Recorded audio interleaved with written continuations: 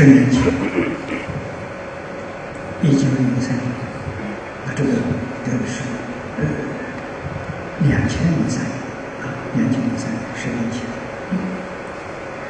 我第一次代表澳洲大学参加联合国教科文组织的召开的和平会议。那年在曼谷大学，这是我第一次参加，跟泰国结了很深的缘分。当时接待我的是泰国的副总理、三军总司令查瓦利将军。我们因为这个缘分所以才接受澳洲学校的邀请，把佛法跟中国传统文化带进联合国。我参加的会议很多，多次我都做主题讲演，怎么样化解冲突，怎样能帮助社会恢复到安定和平，这也是我们佛门弟子本身的一种义务，应该要做。有这个机会，我不能够推辞。但是跟大家讲得很清楚，讲得很明白，大家听了很欢喜。会后总有人来告诉我，法师，你讲得很好，这是理想这不能落实这个给我的打击非常沉重。10 years ago, I was invited by Australian University to participate, to attend UNESCO-held International Peace Conference.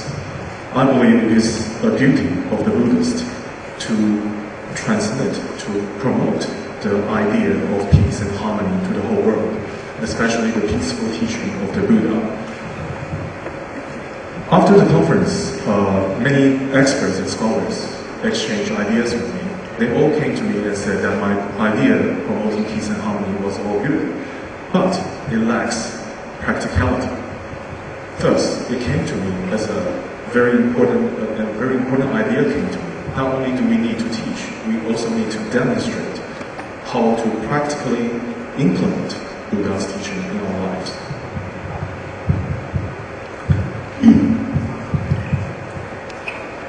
佛法就像刚才照初法师所说，不但我们要深入了解经义，更重要的是要把经义落实在生活，落实在工作，落实在处事待人接物。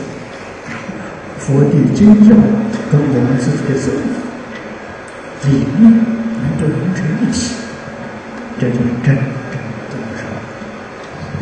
这样才能真正体会到人生高等的享受。这是方明先生告诉我。Just like the Vice President Venerable Zhao Chu said, not only do we need to chant or read Buddha's teaching, we need to practice it and actually practice it daily in our life so we can change the quality of our life. That's how we can truly make Buddhism come to life.